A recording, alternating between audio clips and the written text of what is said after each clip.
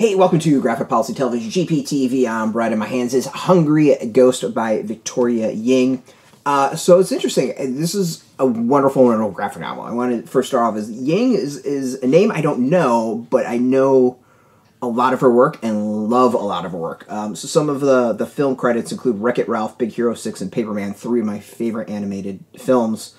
And then she also illustrated Diana, Princess of the Amazons. And if you never read that, it's really, really good. Great story, fantastic art. I actually love the art. I mean, it's adorable. So this story isn't as adorable. It is a story about a girl named Valerie who has an eating disorder due to the pressures of her mom. She's Taiwanese. Her mother is very obsessed with looks and staying thin, and doesn't understand, how anyone would find her attractive if she wasn't, and how she needs to watch what she eats, and all this stuff, which leads to Valerie having an eating disorder. I'm not going to even attempt to name the eating disorder, because I always get that stuff wrong. And it's not really the point, is the specifics as to the name of it. It's what she's doing. And she feels the pressure. I mean, it is a tough graphic novel to read. While it is not, biographical about Victoria's experiences, it is based off of her experiences. There's a follow-up in the end about that a little bit. And really it comes down to it's a lot of like cultural pressure, just pressure from her mother. And it's an interesting read to see Valerie kind of grow and deal with this and eventually break. And it's a tough one. I think it's interesting, even if you don't experience this yourself, that there's still a lot to connect with. The idea of the pressures that we receive from others, especially our parents.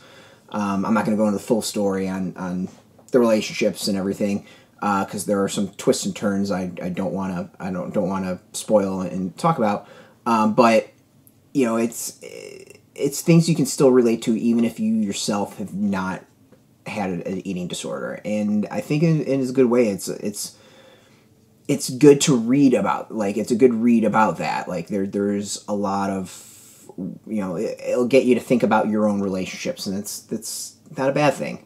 But it's a tough read. I mean, obviously it's going to be a very difficult subject for some to read. I felt my heart tugging so over, and just kind of in my head of like, please don't, please don't, please don't.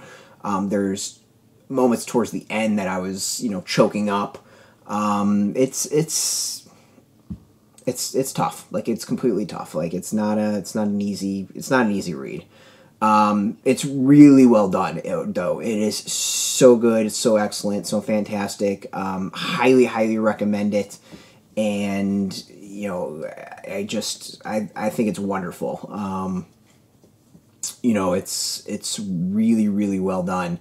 And, there are some books at the end, some resources that are recommended for those who are going through this health crisis and need help. And I know nothing of that, so I can't really talk about it. But it's well done, and as a whole, if it helps somebody, absolutely fantastic. I can't sit there and say, oh, you should give this to someone who has an eating disorder. Like, no, that's not I'm not recommending it, I'm not talking about, but there's just something it's really good about it. Someone who does not experience that, has not, dealt with that specifically. It's a good read. Like, I have empathy. Like, it hit the heartstrings and tugged, and I think it does some really interesting stuff to show the pressure of it all. That can lead to this. The art is amazing. I love the art.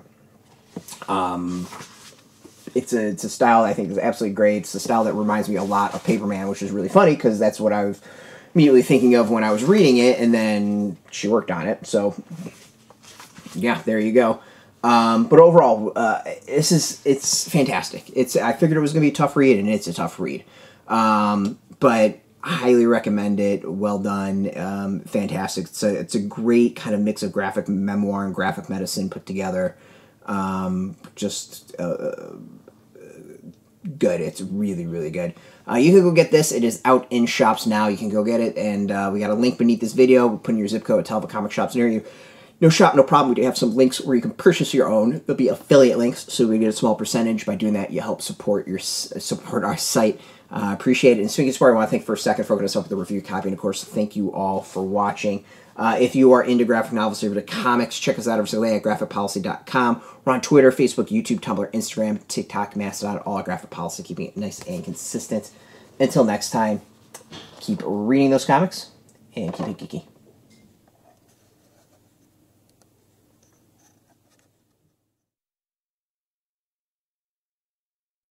Hey, thanks for watching the previous video from Graphic Policy Television. Just by watching, you help support our site. Thank you so much. Now, if you're watching these videos, you probably care about geeky things like movies, television, comic books, toys, games, video games, you name it. You can go and subscribe right now to our YouTube channel to stay in touch and catch all the new videos, or check out our website at graphicpolicy.com. There's a nice link on this end of the video. But as always, thank you for watching. Keep on rocking and keep it geeky.